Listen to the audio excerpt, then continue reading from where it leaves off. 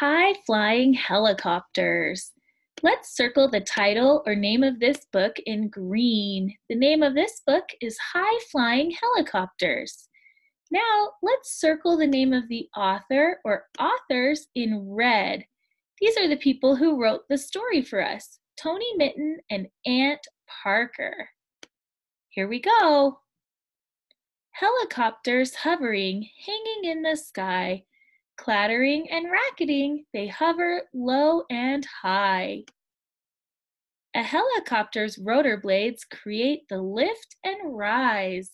They press upon the air to send it riding through the skies. The pilot in the cockpit has control sticks. There are two, collective stick and cyclic stick, and this is what they do. Collective sticks will take a helicopter high or low. Cyclic sticks control the way a copter needs to go.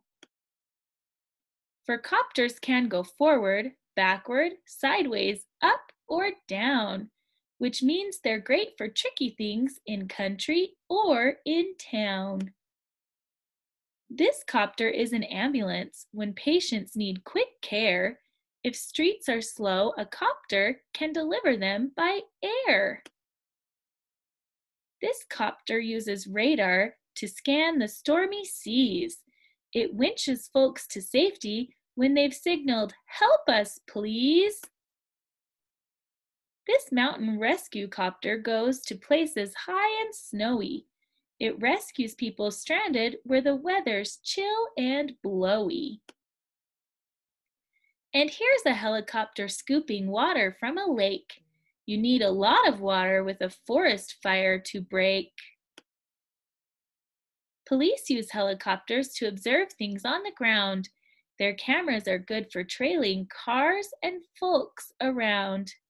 They sometimes use a searchlight to show things on the go and radio their ground crew who are busy down below. This shuttle helicopter is a taxi in the sky. It's come to take us on a trip. It's time to say goodbye. The end.